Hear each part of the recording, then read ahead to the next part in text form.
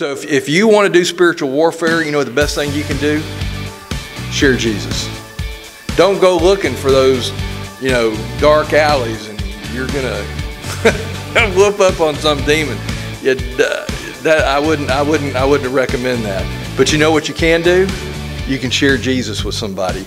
You can talk about the application of the message. Hey, if you accept Christ, you're going to have eternal life forever. If you accept Christ, you're going to have forgiveness of sins. Your sin and your shame is going to be gone. You're going to be cleansed. You're going to have a clean conscience. You're going to have power from the Holy Spirit.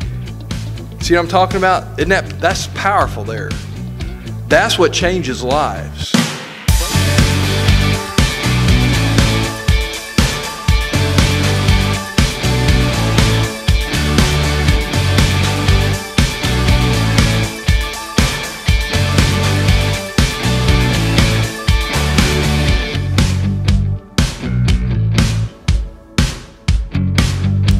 Good morning. I invite you to get out your study outlines as we look at Acts chapter 19, verses 8 through 22.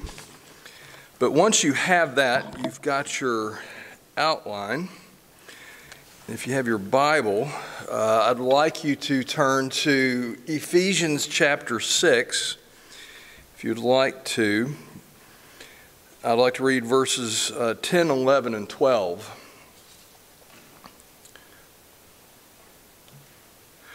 Paul wrote Ephesians chapter 6.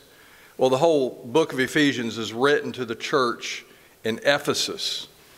And today, as we look at specifically what he dealt with in Ephesus, these verses make even more sense.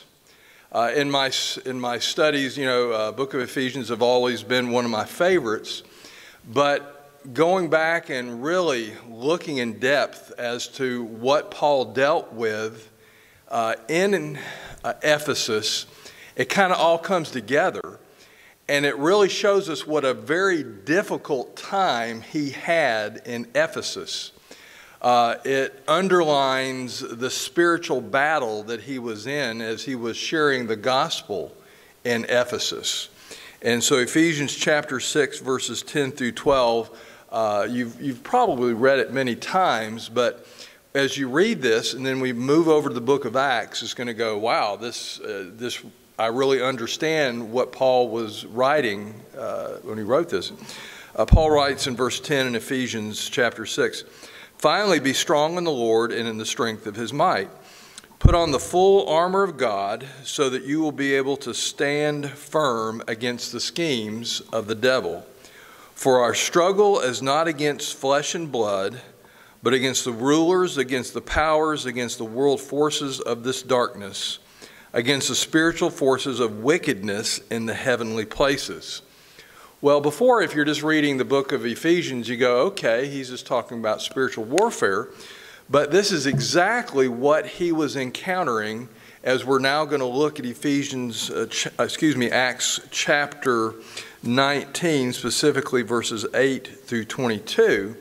And specifically, we're going to see the spiritual warfare that he was engaged in with the magicians and the evil spirits, and all that he had to deal with. But then as we move on to the big riot scene, which we're going to, I think, pick up in 2 weeks, we're going to see that actually the physical conflict, as he said here, our struggle is not against flesh and blood. So he knows that his struggle with all that was going on was really a spiritual battle behind the scenes. Even though there were people involved, it was a spiritual battle. So that kind of sums up and kind of gives us the background as we look at this passage when kingdoms collide. So again, if you'll remember Ephesus, as you look at Acts chapter 19, as we move on to verses 8 through 22, first couple opening verses, Paul paints some very broad strokes of the brush, kind of showing what he was doing. One of the things that we're going to see here again, that as he always did, he always went to the synagogue and preached there. Now, of course, there was probably a lot of Jews there because if you remember, that city had over 250,000 people. So it was a large synagogue with lots of Jews that were there. And remember his first visit on his first missionary trip, he enjoyed a lot of success, and they wanted him to come back. So he did come back. So now that he was here, it's interesting when you kind of see how God's timing is like, he didn't stay there, but he went back over to Europe and Greece and Corinth and that whole area over there. So the gospel could be planted because God knew that this was a real toehold. Ephesus was a real toehold of the devil. Again, it was a very dark and evil place, and it's going to become even more apparent as we look at these verses here in chapter 19, 8 through 22. So first of all, in verses 8 through 10, we see Paul's preaching, his persecution, and his perseverance. And it says, "And he entered the synagogue, and he continued speaking out boldly for 3 months, reasoning and persuading them about the kingdom of God." So here again, who is he talking to? He's talking to the Jews. Now notice the 3 verbs there. You might want to highlight them or underline them. He was speaking out boldly, he was reasoning, and he was persuading. So speaking out boldly, in other words, he was speaking, not just teaching to a few, but he was like preaching, speaking very boldly about, again, how Jesus Christ fulfilled the Old Testament prophecies and that he is God's Son. Then reasoning, again, he's trying to show them the differences between what they believe and what Christianity believed. That he was reasoning, pointing out the differences of opinion of what was truth versus what they were believing. And then persuading, he was trying to convince them, saying, hey, you guys are going in the wrong direction. You really need to understand and ask God to open your mind. So he was very actively sharing the gospel. He was having conversations with people. He was teaching people. And so the reasoning and the persuading was very much, again, if you can get people down to the nuts and bolts of the gospel about Jesus and he's God's Son and about sin and Christ's death and how you personally have to receive it. Once you're reasoning with people and helping them to understand the personal relationship with God, then it starts to make sense. Well, this is exactly what he was doing. And then verse 9 it says, "But some were becoming hardened and disobedient, speaking evil of the way before the people, and he withdrew from them and took away the disciples, reasoning daily in the school of Tyrannus." So, again, the 3 things we see here, again, Luke is painting broad strokes with his pen here as he writes. Look how he describes what's going on there. Number 1, they were becoming hardened. The Jews' hearts were becoming hardened to what they were hearing. It was like, well, we don't want to believe this. We don't hear this. It means to be stubborn, a sense of refusing to believe, unyielding. They were resisting. They were disobedient. Now, the idea when it says they were disobedient, it means they refused to believe. In the Bible, it talks about people being disobedient. It means they're refusing to believe that Jesus is the Christ, the Son of God. They're being disobedient because God wants everyone, by their choice, to accept Christ. Then last of all, it says the verb means to insult. And it's a particularly strong verb. They were insulting in an unjustified manner. They were speaking evil things that were not true about the way. Now, the way is a term used of the early Christian church because, in other words, Christianity was a way of life. The way, it's the road. The word in Greek means road. In other words, Christianity is the road or the way in which we are to live our lives. So that's why they're called the way.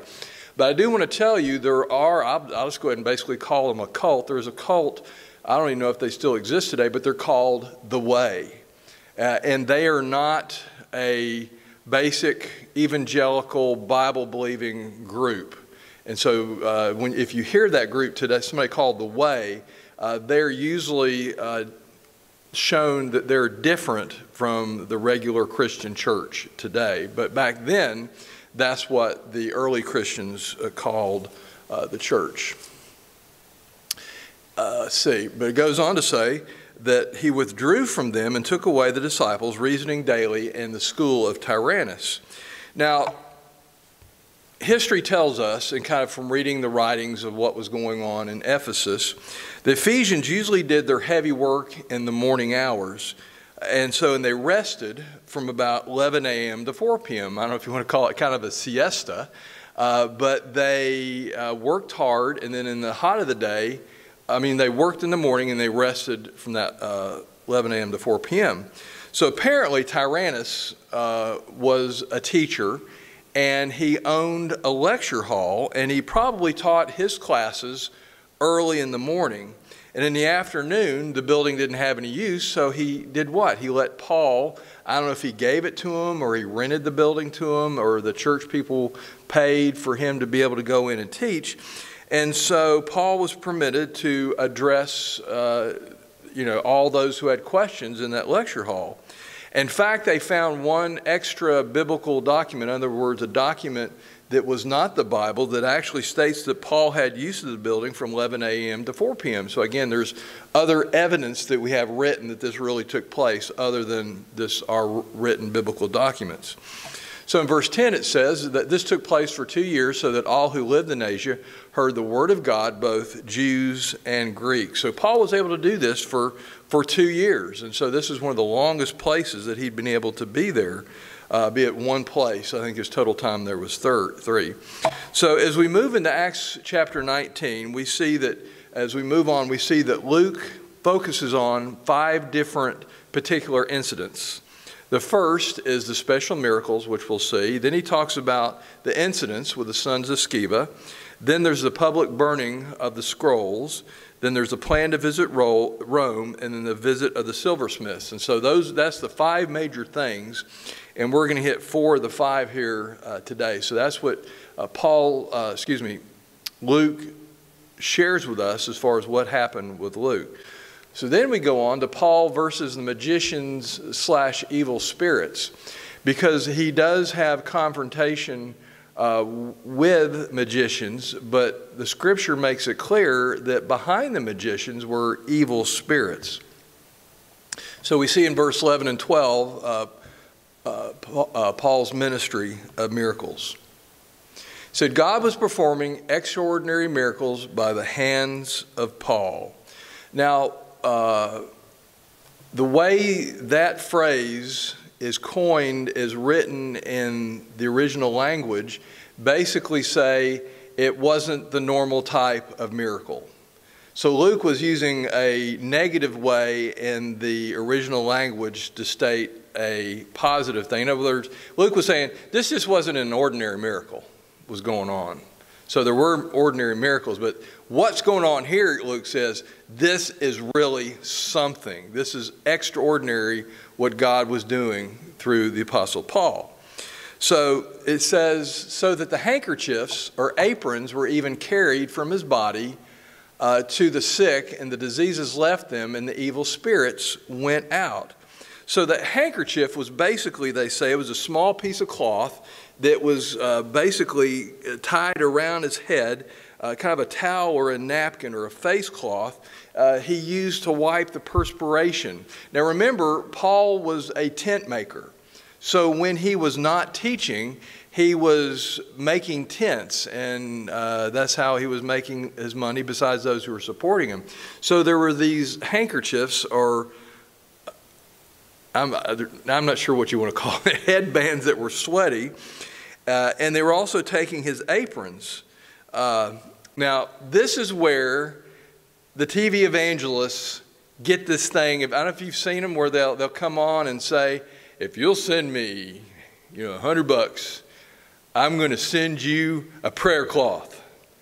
And we all put our hands on this prayer cloth, and we prayed on it. And if you'll send me $100 or whatever, I'll send it to you, and you put it on your ailing part, and it's going to make you better. Have y'all seen that? I mean, I have, but I haven't seen it in a while. But that's where they get this from. Now, number one, that's not what Paul was doing.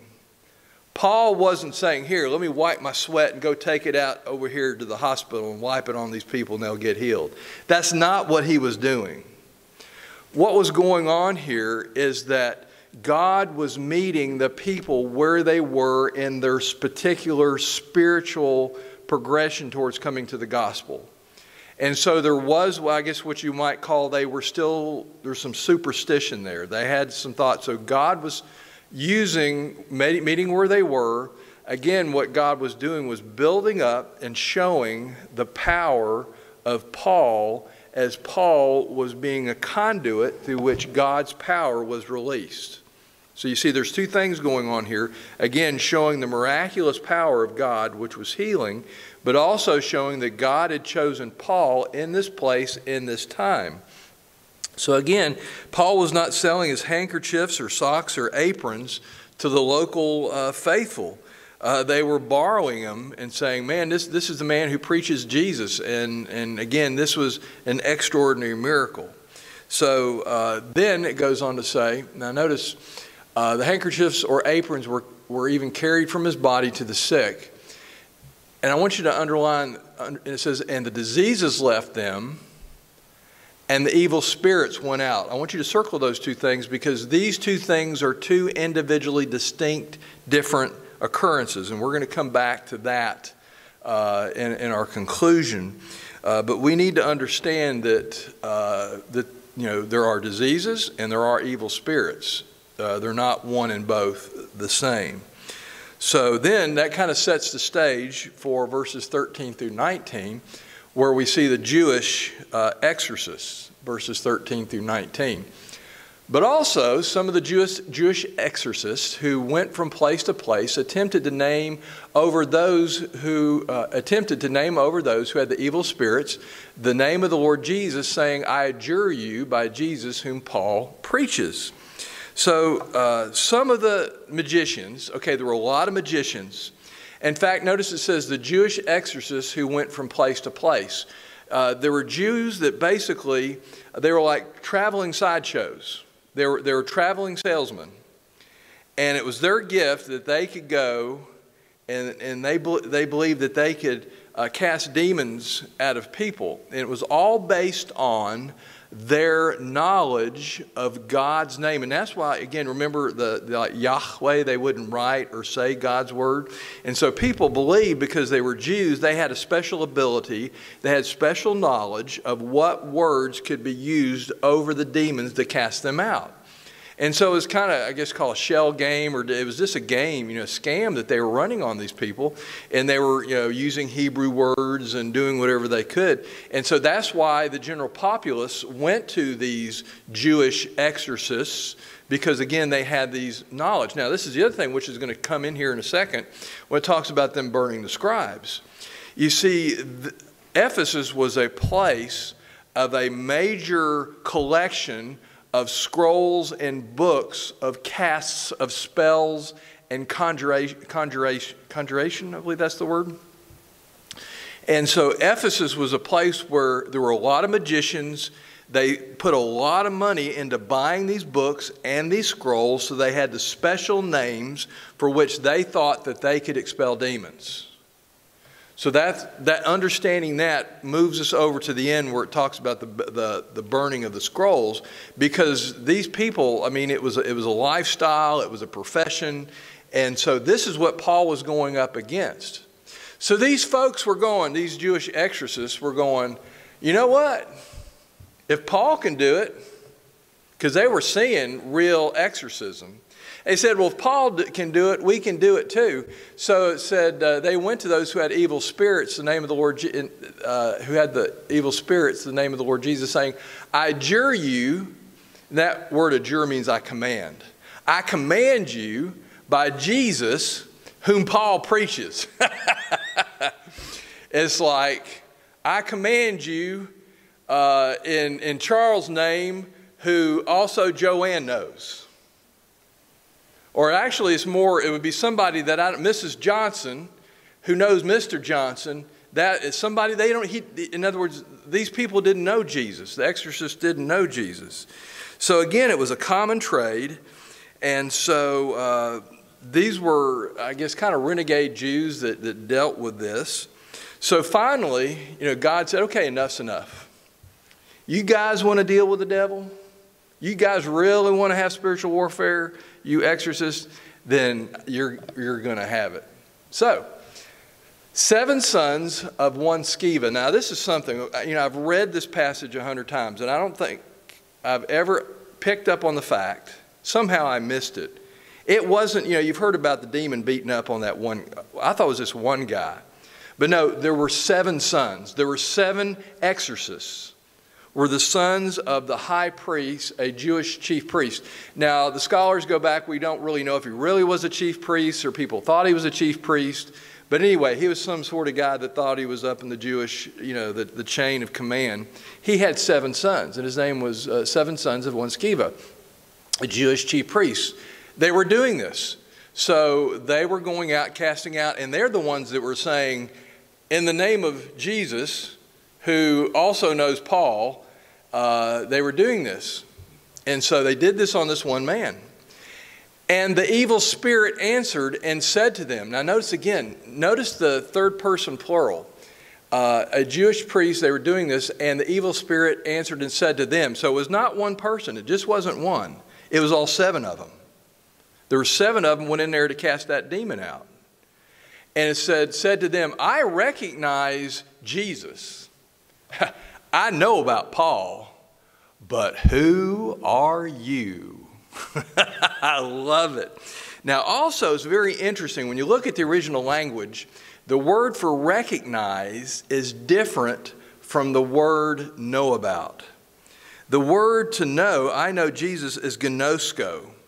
That means to know by interaction and experience. In other words, the demons, they recognize Jesus. Remember, Jesus was one that cast out other demons, and the demons know about Jesus. They know he's the Son of God, and they can know without believing. So they know about Jesus. But then even with Paul, it says, now, I've even heard about Paul. The word is episteme.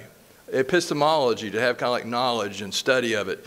But so he kind of heard of Paul. I know who Jesus is, and I've heard of Paul, but who are you? These boys were out of their league. And the man in whom was the evil spirit leaped on who? On them. He leaped on all 7 of them.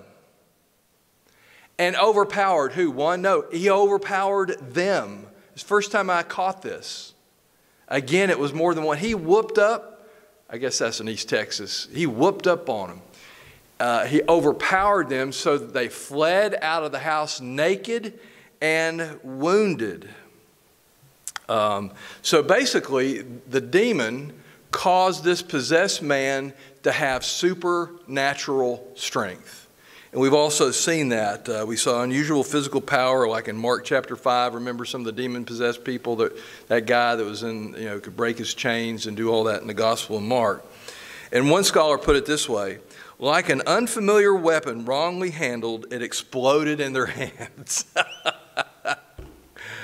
Yeah, you just can't use Jesus' name if you don't know him. It was like having a loaded weapon and not knowing how to use it. And so it definitely backfired. You see, they had no right to use Jesus' name. They did not know Jesus or the power of salvation that was available to them. And so here very quickly, again, one of the things we see here from this text, it shows us that, again, evil spirits, demon-possessed people can have supernatural power. And so, again, this is what happened. And then all of a sudden people are going, woo, son. And this became known to all, both Jews and Greeks. Can you imagine? They didn't even have Twitter. They didn't have Facebook. They didn't have any of that stuff. But man, it spread quickly about what these people tried to cast out a demon, and they didn't know Jesus, and that demon beat up on them. So Jesus' name quickly became very respected in the community. So you see how miracle, again, the purpose of all this is always to glorify God and to lift Jesus up. So, and the fear fell upon them all, and the name of the Lord Jesus was being magnified. Many also, those who had believed, kept coming, confessing, and disclosing their practices. So as a result of this miracle, as a result of, again, seeing that you just can't put in quarter and say Jesus' name and pull the, and think you're going to get a miracle. So notice the three things. Those who believed in Christ, notice the three things. They kept coming. They kept coming to God. They kept coming. They were confessing.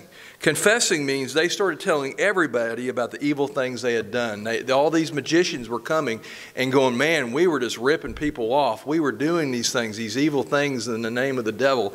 They were admitting to doing wrong. So, in other words, great revival was breaking out because they were willing to say, hey, I was just fooling you, or I was dealing with the devil. And so, again, great repentance, great confessing was going on in the community.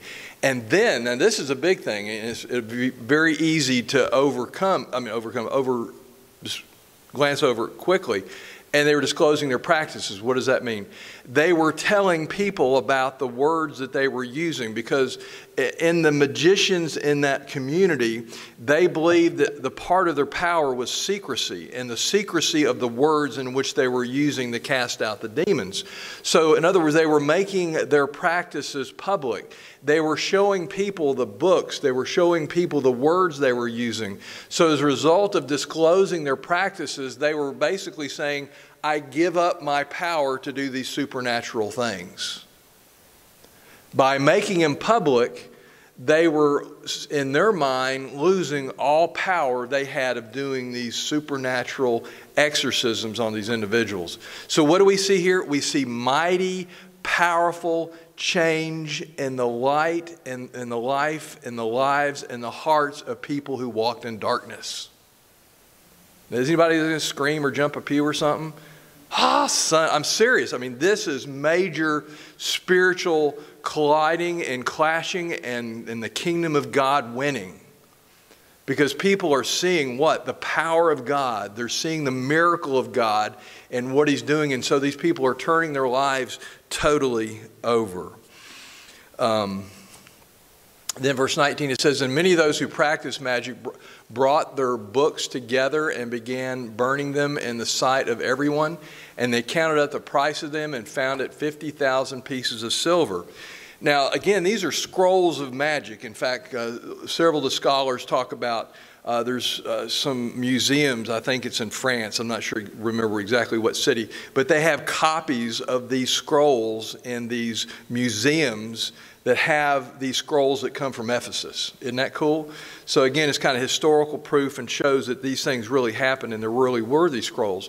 But what these magicians were doing is they were going and they were burning them. In other words, it was a public way of saying, I totally give up what I'm doing. Now, basically, a piece of silver, a drachma, in fact, this may be in your footnotes, was a day's wage. So a day's wage, there's 50,000 pieces of silver. And you do the math, and I believe it's somewhere, one scholar, it was something like 143 years worth of wages were burned.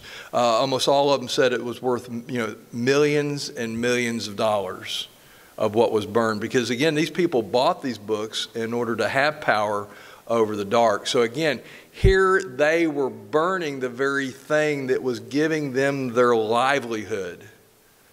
But turning to God showed them that they needed to give up those old ways, those old practices, and they needed to step from the dark into the light. Wow. Then real quickly, verse 20, progress report. Luke does this in Acts several times. So the word of the Lord was growing mightily and prevailing. So we see this again as a result of all this. The word of God was growing. Then Paul makes plans. I'll just make a brief mention of this. In verse 21 it says, now after these things were finished, Paul purposed in the Spirit to go to Jerusalem after he'd passed through Macedonia and Achaia, saying, after I've been there, I must also see Rome. The thing there, he purposed in the Spirit, basically, some talk about what does that mean and the difference, and most scholars go with it. Basically, the Holy Spirit had led him in his heart, I really need to do these things. And that's about all I'm going to talk about that there is God was leading him to move to a different place. So let's close with some lessons learned here. These are very important that we remember. Number one, going back to Paul being run out of the synagogue, we always have to remember that God uses conflict to spread his word. They thought they were shutting Paul down, but it was God's will for him to be in school at Tyrannus, and the doors that were open, it was another door. And one of the things we've seen, open and closed doors in Paul's ministry and his life the whole time. So sometimes if you get discouraged of conflict and can't go in one direction, look at the direction that God has opened. If another direction opens, go, well, you know what? That's where God wants me to go. And look at God's overall sovereignty in your life to know that if he's shutting the door there, he's going to open a door somewhere else. Next lesson learned is God heals disease and casts out evil spirits to demonstrate his power so that individuals may turn to him in faith and receive salvation. Bottom line, miracles. Purpose of miracles is to glorify God. The reason to glorify God is to do what? Is so people will turn their hearts and accept Christ. That is the purpose of miracles. A miracle for a miracle's sake is not what Jesus ever did, not what any of the apostles did. The miracles were to do what? To draw attention to God. And so we need to remember that, yes, God still heals today. He definitely heals. And God still casts out evil spirits. But we must be mindful and careful of those who say, I have the gift of healing, and I'm going to have a sideshow about it, and look at me, and I'm going to wave my coat, and 50 people are going to fall down, and they're going to be healed from my great healing ministry. Now, maybe not. I don't know. All I know, that's not what I see in the Bible as far as the biblical understanding of when people are healed. It's never for a sideshow. It's never for calling attention to the person who's performing the act. It should never, if a person has a gift of healing, and you've heard me probably say this before, I think that they should go in the hospitals.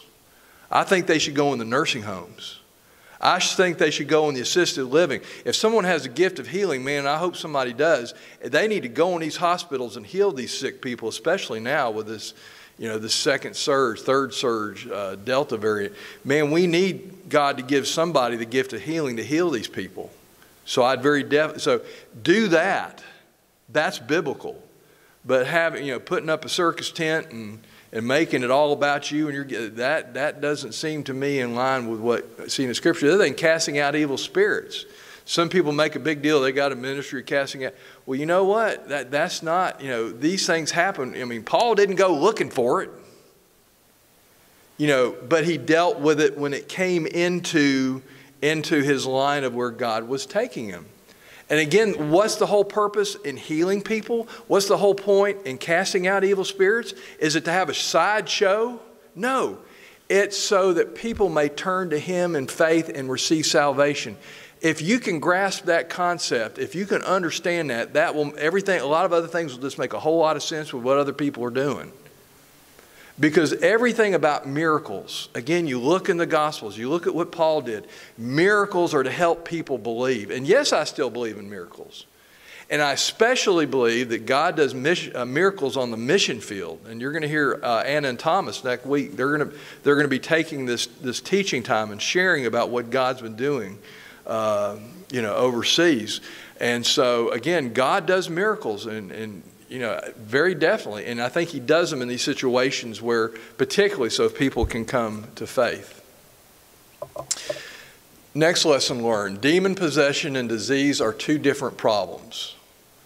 And you're going to go, well, duh, Pastor. But in my experience through the years, I have had individuals. When I was in high school, I came upon there was a minister in a church and just doing Bible study and stuff, and he basically didn't believe in evil spirits.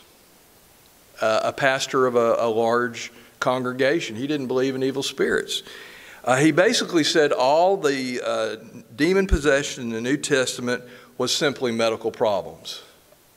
And I didn't know anything about the Bible. I didn't know what from this or that. And that didn't even set right with me then, and I had no training or, But there are individuals and groups of people on a particular theological bent that they don't believe in necessarily the supernatural or there is spiritual warfare.